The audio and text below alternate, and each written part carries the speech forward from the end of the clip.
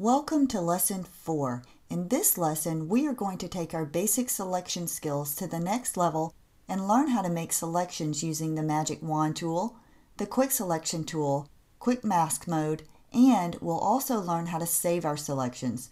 If you want to follow along, I am using two files that are named blueyeddog.psd and flower.psd. Both files can be found in the Chapter 3 folder of your project files on your desktop. Let's start by talking about the Magic Wand. The Magic Wand is right here in the Tools panel. The Magic Wand makes selections based on color range. Let's activate the Magic Wand and talk about that. The Magic Wand selects pixels by color value. The dog's eye color is very different from the surrounding color around it, so the Magic Wand would be a good choice for this. Now, what we want to do is look up in the control panel before we use any tool. The way the tolerance level works is this. If you need to select just a few pixels within the color range that you're trying to get, have a lower tolerance number. If you want to select lots more colors, bump up your tolerance level. So if you have a high tolerance, it's going to pick up not only just a few colors of blue, but a lot more colors of blue. A lower tolerance means less colors of blue.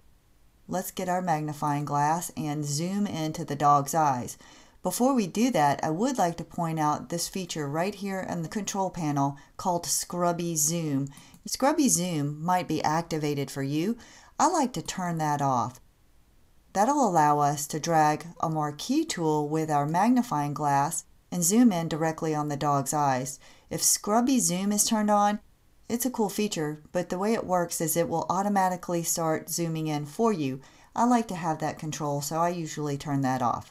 Okay, well, let's talk about using the Magic Wand now to select the dog's eyes. Let's grab the Magic Wand tool, and we have a tolerance of 10. Let's bump that up maybe to about 12, and let's click one time on the blue area of the left eye. The Magic Wand does pick up quite a few pixels very similar to the color that we selected when we did our initial click. Well, that's enough to build on, so let's add on to our selection. If you want to add on to a selection, you simply hold down the Shift key and you get a plus sign next to the Magic Wand tool. If we go over to the left eye and click once, we'll get a few pixels selected, but why don't we click again and maybe one other time over in the right eye to add to our selection. Now, as long as you're holding down your Shift key and you never let go, you can kind of bounce back and forth with the Magic Wand tool selected to add on to your selection. When you're happy with your selection, just let go of the Shift key, okay? Well, as you can see, we do have a nice selection started, but it might be helpful to add on. Let me introduce something called Quick Mask mode. Quick Mask mode sounds like it's a scary tool, but it's really convenient. Let's learn how to use that. If you look in the bottom of the Tools panel, you're going to see a little icon here to the left. When you hover over it, it tells you that it's Quick Mask mode. Before we use Quick Mask mode, let's check the settings. If you could double-click Quick Mask mode, this is going to give you the Options dialog box. Now, your opacity setting is probably set to 50% by default. Go ahead and bump your opacity setting down to about 20%, and then click OK. Now, the way this works is this red rubylith color that you see in the background, that is your protected area, also known as your masked area. The area that you are trying to select is actually right here. So our goal is to add on to our selected area, and we are going to do that by painting in white to add to the selected area and painting in black to add to the deselected area. So let's do that. Right here, these colors matter. Right now, black is on the top, so if I were to paint with black, that's going to add to the deselected area, right? If I paint in white, that is going to add to the selection. Well, I'd like to add to the selection, so I want to make sure that white is on the top and not black. One quick way to do that is to switch the foreground and the background colors. So let's do that. And now let's go up and grab our paintbrush tool. As with any tool, you always want to look up here in the control panel to check the settings. Right now I have a brush setting of 6 pixels, But that doesn't matter because we can actually change that on the fly with a keyboard shortcut that I'll show you as you paint. What you might want to do though is ensure that you have a soft brush rather than a hard brush selected. Alright, so now all we need to do is actually paint with the white paintbrush tool, and when you do, you're going to see how easy it is to paint with white to add to your selection. If you go out of bounds and you start selecting areas that you don't mean to select, all you need to do is switch back to black and paint to deselect the part that you didn't mean to select, okay? A great keyboard shortcut for that is X. When you click X on your keyboard, notice how your foreground and your background color changes. When black is on the top, you simply paint in black to remove pixels from your selection. So we'll click X, get back to white, and continue to paint in white. Now, if you need to change your brush size as you go along, the bracket keys on your keyboard is a great shortcut for that. So experiment by clicking your right bracket key a few times to make your paintbrush larger and your left bracket key to make your paintbrush smaller. And then you can finish with your selection. To actually see your selection, we're going to need to get back out of quick mask mode. So let's do that. Let's click here on the quick mask mode one more time, and now we can see our selection.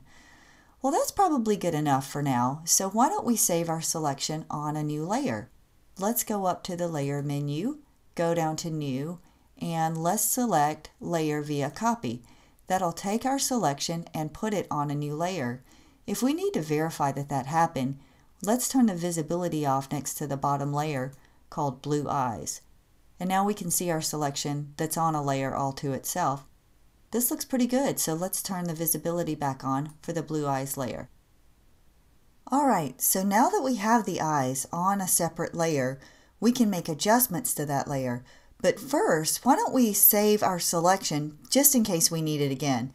One quick way to select the contents of a layer is to hold down your Command key if you're on a Mac, Control if you're on a PC, and click right on the thumbnail icon. That will select whatever is on that layer. You may recall for this layer, all we had is the eyes that we selected previously. Why don't we go ahead and save this selection so if we ever need it again, especially later on when we close this document and reopen it, if we need this selection, we can get to it very easily. Let's go up to the Select menu and go down to Save Selection. We'll need to give our selection a name, so let's name it Eyes, and let's click OK. That's kind of a peace of mind for the future if we ever need to get to that selection again. Right now we don't really need that, so we can Command D or Control D to deselect. Alright, well, let's select Layer 1 over in the Layers panel, and now let's change the eye color. With Layer 1 selected, let's go to the Image menu, let's go down to Adjustments, and you'll notice a wide variety of adjustments that we can make. What we're looking for is the Hue Saturation adjustment. When this dialog box opens, this is where we'll change the color of the dog's eyes. There are 3 different options here. The hue is the actual color. So if we drag the hue slider to the left, we are going to watch the dog's eyes turn green. Now, if you aren't able to see your dog's eyes change, it may be that you need to go here and put the check mark on next to Preview. Toggling this check mark on and off also lets you see what you had before and what you're doing. So you can make the dog's eyes as green as you want by dragging the hue slider to the left. The saturation is the purity of the color. If you drag this slider over to the right, the green will become more vivid, and if you drag the slider to the left, it will become a more muted green. Alright, so we'll just adjust this slider, and again you can turn off and on the preview to see the adjustments that you're making. When you're happy with what you have, you click OK, and now we have a new eye color for our dog. The great thing about this is because we put the selection in a layer all to itself, if we decide that we made a mistake, we can simply turn the visibility off or delete our extra layer and we still have our original intact. But we're happy with what we have, so let's turn the visibility back on, and then we'll move over to our flower Photoshop document and learn how to use the quick selection tool. One last thing to show you before we switch over to flower.psd and learn how to use the quick selection tool is I think you might want to know how to reload your saved selection just in case you ever need to. Let's practice with that. Let's select the blue eyes layer and we'll pretend that we need our selection again.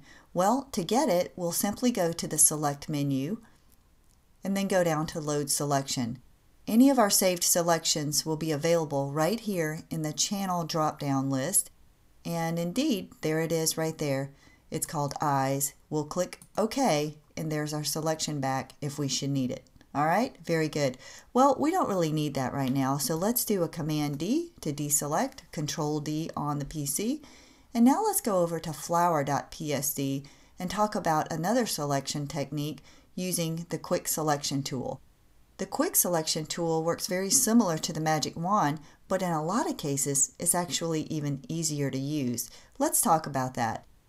Let's start by selecting the Magic Wand because the Quick Selection tool is actually hidden underneath here. Now, the Quick Selection tool uses the tolerance level that's been set for the Magic Wand, so that's one thing to keep in mind. Now, our goal is to quickly select that white flower, so we could actually bump our tolerance level up quite a bit. Let's maybe go with 50 and click Enter. And now let's toggle over to the Quick Selection tool. Now the Quick Selection tool again works by brush size. And right now I have a very small brush. See, it's a size 7. Well, you might remember that using the bracket keys on your keyboard, I'm just pressing down the right bracket key, is a great shortcut to be able to modify the size of your brush very quickly. Let's bump down our brush size just a little bit. And to use the Quick Selection tool, there's a couple of ways to do it. You could hold down your mouse and just drag across the area that you're trying to select, but I find it a little easier and you get better results to make little strokes independently of each other rather than holding your mouse down. So let's check it out. So what we'll do is just click and drag a little bit at a time, letting go of the mouse each time. So to select this flower, I only had to click and drag 4 times with the Quick Selection tool, and you can see that we have a very nice selection of our flower. And now we can use our selection in any way that we want. We could put it on another layer, we could put it in another document, or we could change the color the way we did earlier.